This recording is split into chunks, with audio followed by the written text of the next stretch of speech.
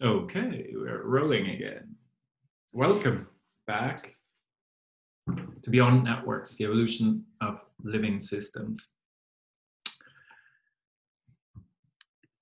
The last time we talked about perspectival realism. And I'm just going to repeat some of the main points that came up during that lecture. The first one is that as limited beings, that's very important, we can't have a God's eye view of the world. We can't step out of our own heads and sort of see the universe from outside. A view from nowhere, it's been called as well. Our perspectives are more than just opinions or subjective point of view, though. Within those perspectives, we can use methodological naturalism, which means that the perspectives, the scientific perspectives we have, can be pragmatically justified. You know, kind of like science works better than other things for practical matters. The claims one can make from any one perspectives are limited, though. Okay, so we have limited access to the universe, we have limited experience, we are limited by our senses, and we are biased by our assumptions.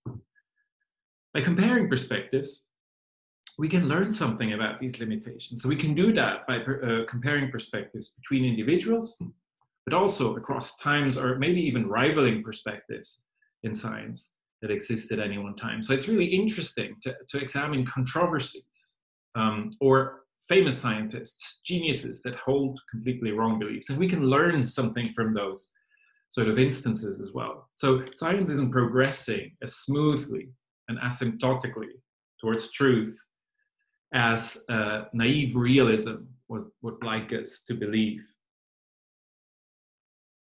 So, but the problem is, sometimes you can get stuck in a perspective.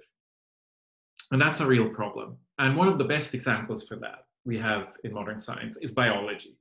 Biology, more than any other science I know, is massively stuck in one single perspective. You could sort of illustrate that with the streetlight effect, also called the drunkard's search principle. It's typically a man, could be a woman, who lost their keys and in the dark, but are looking for them under the streetlight. And when a passerby is coming and asks them, "What are you doing here?"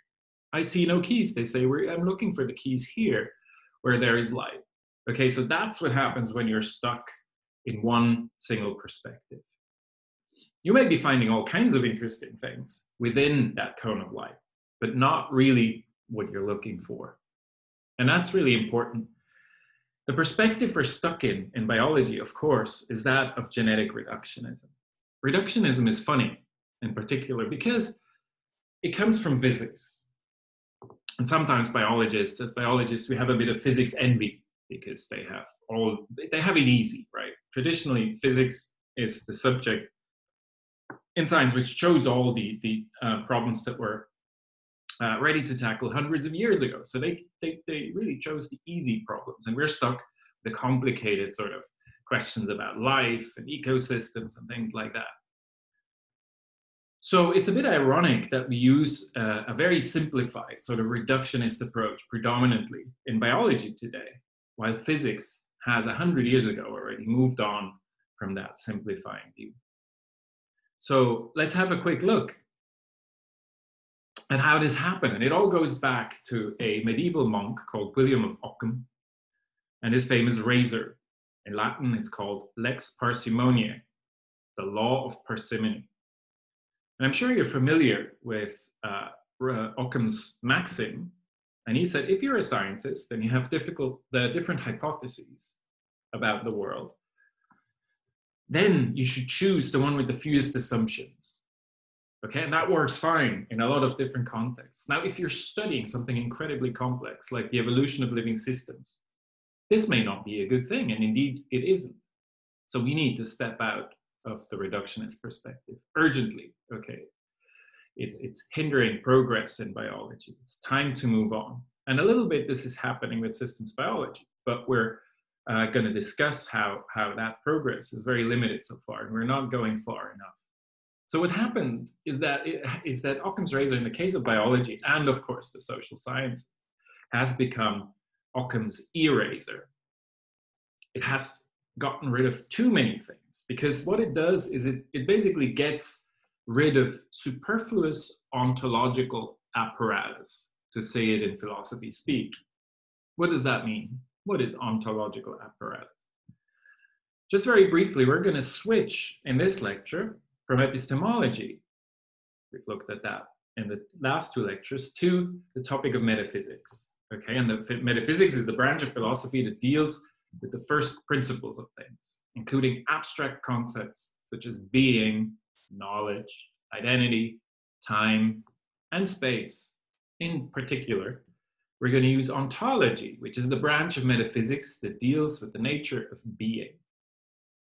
It tells us, or it makes us think at least, what exists. What are the entities in the world that are real? And what is not real?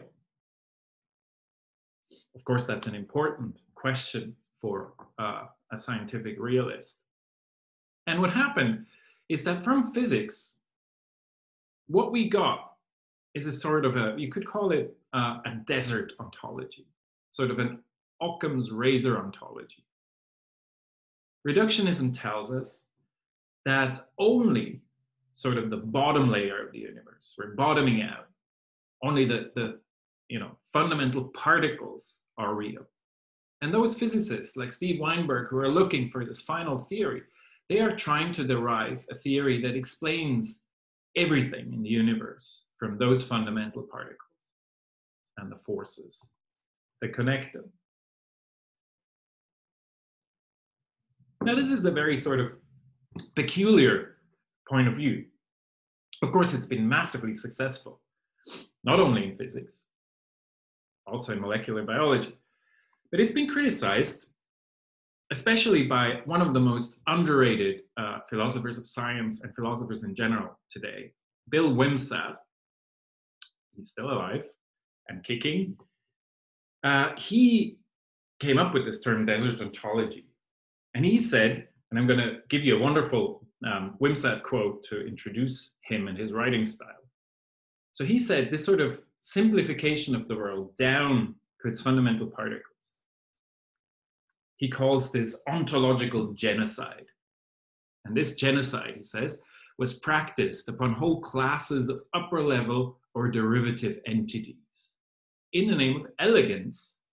And we were secure in the belief that one strayed irremediably into the realm of conceptual confusion and possible error the further one got from ontic fundamentalism.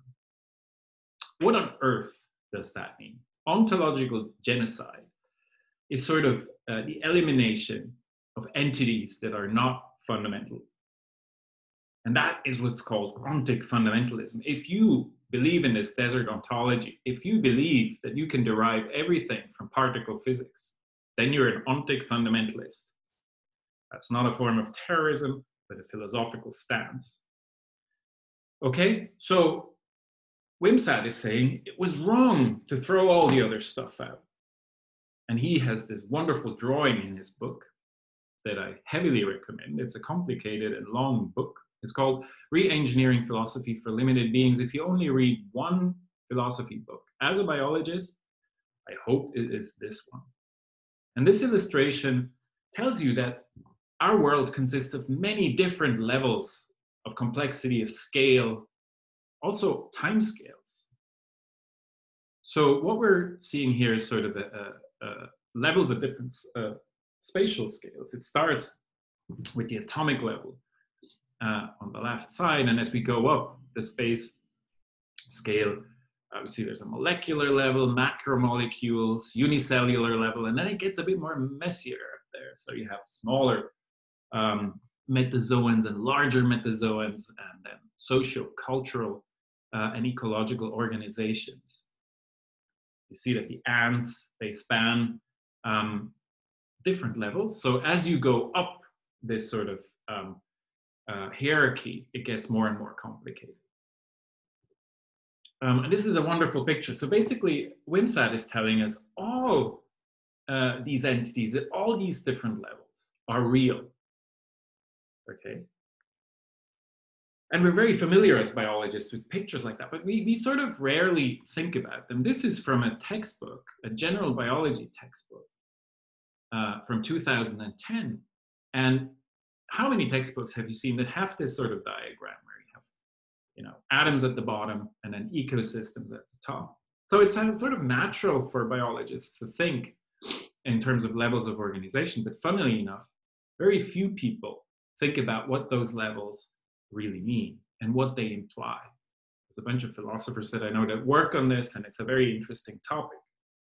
What's important here is that we should question this idea that only fundamental entities are real. And this gives us a much more richer picture of the world. Compared to the desert ontology, Wimsatt has this beautiful picture of a rainforest ontology, a lush rainforest that's thriving, like the one on the picture here. Our world is not like a desert, he writes, but has the interdependent ontology of the tropical rainforest. So it's a sort of ecological view, and our focus is on the interactions between entities within levels at different levels. This is a perspective that is much more appropriate to modern cosmology than this desert level. Okay, so there's much more to the world than physics, and this idea that all the sciences rest on physics and can be reduced to physics, we have to revise that. If you think about it, biology is richer. There are things in biology that you cannot only explain through the laws of physics, like natural selection. It requires additional principles. It doesn't sort of violate any physico-chemical laws, but physics and chemistry alone will not be able to explain all the biological phenomena. It is also profoundly evolutionary. This forest is constantly growing and changing. So this is not a fixed picture. Levels of organizations are like ecosystems. They evolve as a product of the evolutionary trajectories of the entities that compose a level. And they provide selection forces that guide their evolution in turn. This is beautiful because this provides a very fundamental principle that's going to come back over and over again in this lecture. And that is, it's not only the parts of a bigger system that influence the system, but it's also the system that influences the parts. In this case, the level of organization can constrain and thereby guide the evolution of the entities at that level. And at the same time, the level is made up from those entities themselves. So in this sense, levels define co-evolving niches for their composing entities. They provide a home for those entities. And I find this a profoundly fascinating concept that is only now being explored. But what that means in particular is that we should not reduce everything to the bottom. We should not bottom out, not to atoms. And also in biology, of course, for genetic reductionism, this means we shouldn't try and explain all the phenomena in biology at the level of the genes. That just won't work. There are many different phenomena at different levels that are important and have causal agency. We're going to come back to that in a later lecture. So we cannot just shut them out and think, once we read all the genes in a genome, we have a program that makes an organism. That is a fallacy of genetic reductionism. So let's take this a bit further, because what I've shown you before, this levels of organization diagram, was only a very small part of Wimsatt's drawing, which is wonderful. So Wimsatt, after drawing these levels of organization, starts to wonder, what do these levels actually mean? And so we have two axes here on this graph. One is, we've already encountered that, is an increasing size, sort of a logarithmic scale of sizes. Okay, so we go up the size scale. But here, and that's interesting, on the vertical axis, you have what he calls regularity and predictability. So whenever you have a peak here, there is some sort of level at which you can formulate models maybe even laws of nature. We'll come back to that problem later on. And so Wimsatt starts wondering, how does our world really look like? Does it look like this regular, neatly spaced levels, and everything is very cleanly separable? This was the traditional view of this hierarchy of sciences. You know, physics is busy with the atomic level, chemistry with the molecular, biochemistry with the macromolecular, and then biology, the life sciences and the social sciences come up in these levels. It's much more complicated, and that already gives us an indication that these levels aren't as cleanly separated and as regular as in this picture. So it could be, if we're really unlucky, that the regularity in the universe looks like this. It's totally random across levels. So this would be, there's no order in the universe. And he writes here, well, that would probably indicate that we have the wrong choice of variable when modeling or looking at the universe. So if we detect the universe like this, either we should just give up because there is no order to the universe at all, or we have to sort of seriously rethink how we are carving up reality. Maybe we just have the wrong kind of variables for our models. Another sort of terrible possibility is that there's nothing at all, right? Everything's the same. Again, it'll be very difficult to figure out how this works. It's funny, he calls this nature as an invertebrate. Excuse me. This is just a pole analogy, no viruses. Okay, so this is sort of a worst case scenario as well, right? So it's totally flat. There is no structure, no vertebrae to this. This is a metaphor, of course, with the vertebrae. Another sort of option is that the universe looks like this. So we have cleanly separated and clearly defined levels up here, and everything is a bit wishy-washy here. But as I just said before, it seems like it is exactly the opposite. Our world, which is here, looks like this. So as we go down into the realms of the atoms, the molecules, everything is clear, and you can clearly separate laws that operate at different levels. But if you come up here into the biological and the social realm, it becomes much more complicated, and it's not quite as easy to separate everything into clean levels. And this is why it's much harder to come up with general theories in biology than it is in physics, of course. We'll come back to that topic as well. This is my second most favorite drawing in the book. My most favorite drawing is this insane phylogram here, which depicts sort of the causal structure as it could be in the universe. And it's illustrative. Of course, Bill Wimsatt doesn't claim that he knows how the universe is structured, but it seems from that other diagram that it's a bit like this. You can see that the atomic level is here at the very root, of course. There's a disconnect to cosmological large-scale objects up here. So there's, in physics, still a disconnect between the very small, described by quantum mechanics, and the very large, as in relativity theory.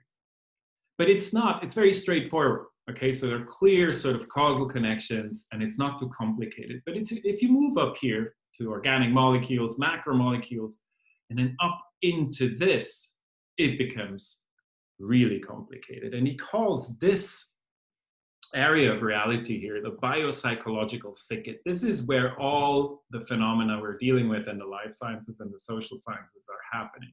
And this is why it's so much harder to do biology than it is to do physics. The problems, the theories that they have in physics may be sophisticated, very formal, and you need to learn a lot of math to understand them, but the problems we're dealing with in biology are much more complex than the ones physicists outside of condensed matter physics are traditionally dealing with.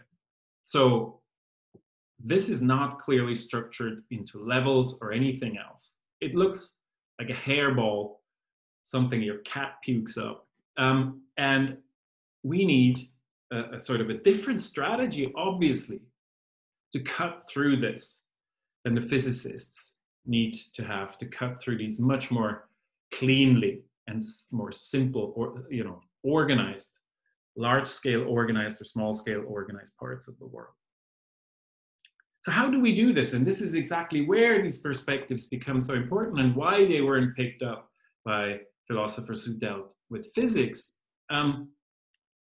Wimsatt has his own definition of perspectives. He says they are intriguingly quasi-subjective, or at least observer technique or technology relative cuts on the phenomena characteristic of a system, which needn't be bound to given levels. They cut through this hairball and they don't care about levels.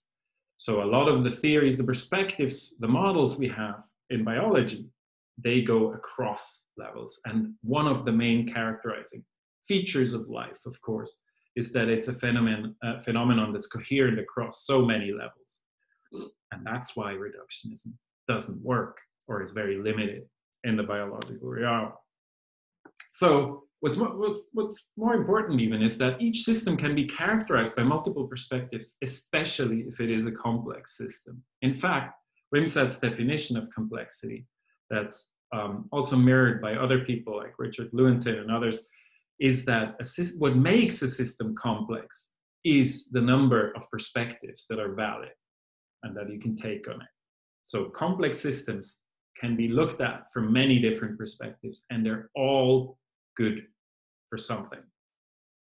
Perspectives cannot be ordered hierarchically. They don't just add up in this very clean way because of the structure of reality. It's not clearly structured. So they're messy, they intersect, they complement. Hopefully they don't contradict each other too much, but they do sometimes. And so they don't add up to a complete or a clean picture of the system. They just give you different answers to different questions you have about the same system. Whether or not you have the right perspective, and that is very important, I'll say that again, will depend crucially on what your question or your problem is, what your take is on reality. So it depends crucially on how you, as a person, or as a community, or as a society, interact with reality. So that's a very important aspect that we're going to come back to in the next lecture. Keep that in your mind. So this leaves us with a huge problem that we've already had at the beginning. We're back at square one. How can you justify scientific knowledge in this view of the world? Everything is just your own perspective. What is real? What is trustworthy? We need, as Wimsatt says, to secure the reliability of our conceptual structures. What does he mean by that? Well, the first thing he says is there is no privileged level of organization. So if you look at the world, if you look away from this desert ontology, where everything that was real was these fundamental elements of the world, now you have this amazing, changing, evolving structure of different levels, okay? And there is no privileged level of organization. So there is no philosophical reason why you want to explain everything in terms of fundamental particles or genes or whatever, okay? So especially if you look at a very complex part of the world, you need to look at it across levels.